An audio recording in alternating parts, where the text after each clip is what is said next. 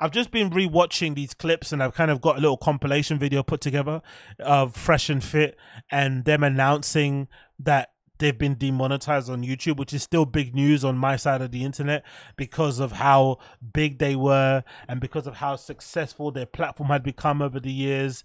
It's kind of wild to see that everything is kind of falling apart now in sort of like real time for them, right? It's kind of wild to see this kind of play out the way it's sort of playing out for them. So, you know, on one side I kind of feel bad for them, but I think on the other side, if you're a sensible person, you kind of knew this day was going to come somewhere along the line. But anyway, with that being said, a part of me now thinks, when will we ever reach a point in life or in culture where we just let people be? You know, you might not agree with Fresh and Fit, you might not agree with what they say, you might not agree with how they approach certain subject matters, you might not agree with how they treat women, black women, people from marginalized communities, minorities, whatever it may be.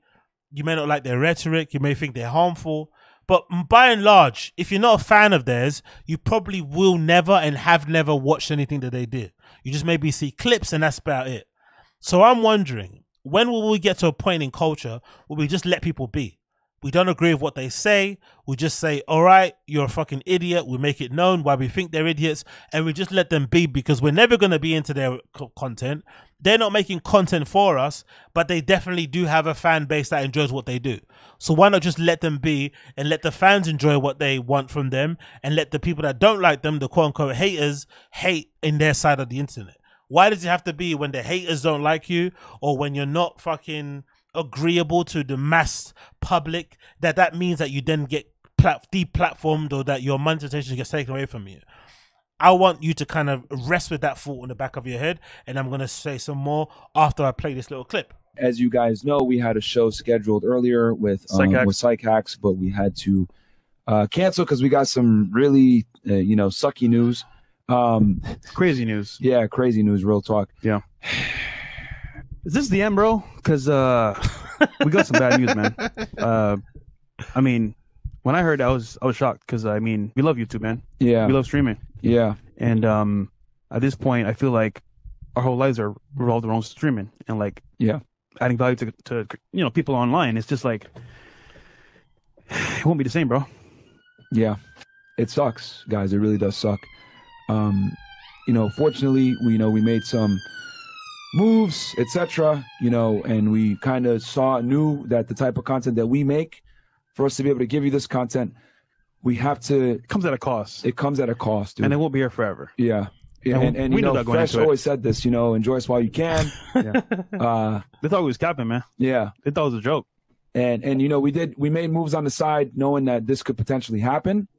And guys, the channel has been kicked off the YouTube partner program. Just keep it straight with If you look right now, you can't even super chat or you can't even super chat right now. Brutal. So this is the beginning of the end of this era. It's funny how the Jews who control Instagram, the girls are getting more naked for these random people who. What's going on here? We have the banks. We got the media. He's gonna be canceled by tomorrow. I already contacted ADL. Don't love the Muslim, love us. We control everything. Jesus Christ. That bitch is a liar, and she a Jew. Ugly ass Jewish bitch. What was the gas chamber part? What did you do? Now you do. Hey, oh my fucking God. asshole. No. How many times I got to tell you you're gonna get canceled for that? I'm sorry. You're the chosen people. Man. Thank you. Just, why would God choose 5 foot? Bank, you dirty why would God choose 5'2" people? You bank with TD Bank probably, right? You How do you know that? Yeah, your account's gone. Your fucking account's gone, buddy. I think he's a Jewish man. Of course he is. I'm not even lying. Yeah. Shut him over here. Look at this Jew. Obesity is not a You don't good have sign of the good chutzpah for this. genes, is it? Huh? Obesity is not a good sign of good genes, is it? Hey, I can't hear the synagogue of herpes. Well, obesity comes from you Jews affecting our media I'm with the your reason fucking. you're fat. No, you guys brought McDonald's and all that shit, right? Before you Jews came here, we were eating breakfast, bacon, and eggs, okay? To destroy us and to fuck a wall of the wailing wall. Don't worry, we're going to cancel him tomorrow. He's gone. I already told the ADL. I got the call. Hey, man. Oh my. Y'all are getting canceled tomorrow. $6 million died. You fucking piece of shit. $6 million for 6 million. It was exactly 6 million. It was not a hair less. What about 5999999? Is that okay? ADL's being notified. Myron Stein is here. Anybody need a loan, by the way? High interest rates, but I can hook y'all up. I own the banks. Hey, you know why I hate Hitler? Because he didn't even kill 6 million. Just like Einstein, Jesus your Jew Christ. fuck said it's a motionless plane. The Earth is an observable motionless plane. I heard there was a Jew. I heard there. Where'd he go? Got no more jokes now because like Arabs didn't even do 9/11.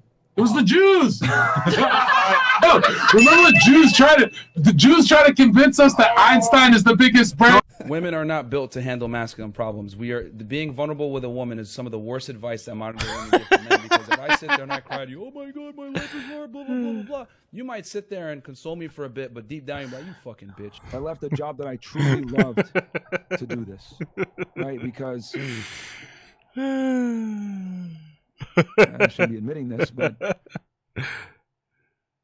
saving children, right? That was great. Uh-huh. But saving you guys is better. I bet it was. Here comes the tears. Not a single tear seen, by the way. Supposedly he cried, but where's the tears? We don't see them.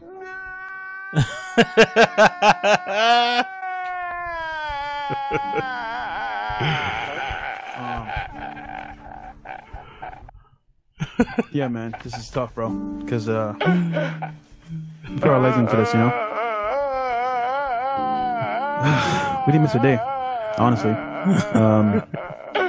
It's tough. We gave up so much to give you guys value. So, You know what, Myron? You're right. I do think you're a bitch.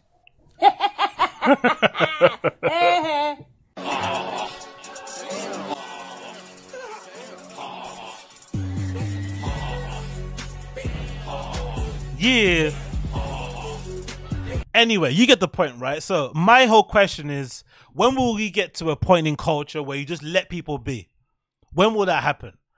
But then on the same token, you just have to come back to the point that I made in the previous live stream from the random show, where I essentially said, these guys should have seen this coming. Their content was way too divisive. Their content was way too quote unquote edgy. Their content was way too against the popular narrative, was way too against what most of YouTube stands for, which is mostly kind of favoring the left side of politics and culture and social issues and shit. They should have been aware of that and planned accordingly, or tone down the content.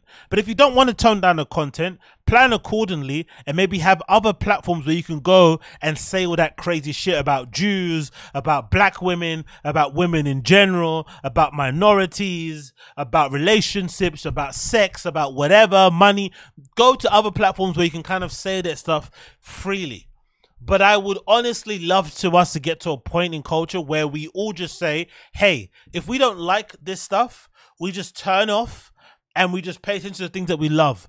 Instead of it always being, hey, I don't like what I'm listening to, can I get it deplatformed? It kind of, to me, feels a little bit similar to how we are in London with how crappy our club scene is here. Because essentially, it feels like, sorry, for the most part, most councils across the UK have this policy where they favor the homeowners over the club owners. For instance, if you open up a new club in a derelict part of London where no one really gives a shit about, and you make it pop in, and it now becomes a hotbed of culture and the scene, and all these young cool people start to move there and start businesses and whatever it may be, the council will see that, grant a fucking, you know, a property developer permission to then build an amazing skyscraper of fucking crappy homes, you know, that look like glass and steel and rubbish expensive coffee shops that would then take over the places that were there and made that place cool, hashtag gentrification. But then sometimes, even if they let the club stay there, what will end up happening is that the people that moved in there, quote unquote, first, or made that place somewhat popping, will then not have any say in the long-term future of the club and that space that they're in. They will always favor the opinion of the homeowner. So if the homeowners complain and say, hey, I hate the noise, I hate all the fucking antisocial behavior that happens after the club is finished, they will most likely always side with the homeowner.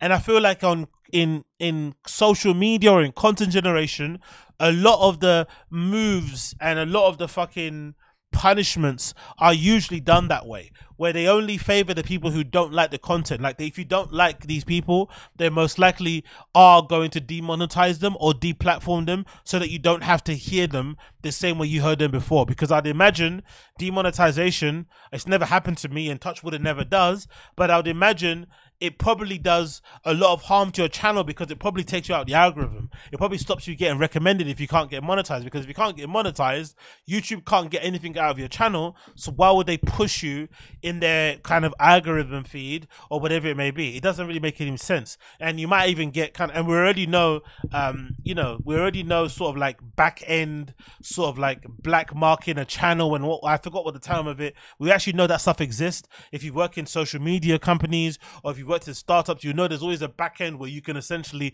mark a user as like not safe and not maybe promote their stuff on the main page, and they'll be none the wiser that's been done. So you can imagine the kind of damage demonetization can do to a channel that kind of relies on virality, relies on always being a part of the public conversation, can do to a channel like Fresh and Fit. But like I said before, they should have seen this coming, and this wasn't that big of a surprise if you were really paying attention to stuff that was going on social media. But I think these guys legitimately had their head in the sand, and now they're suffering for it.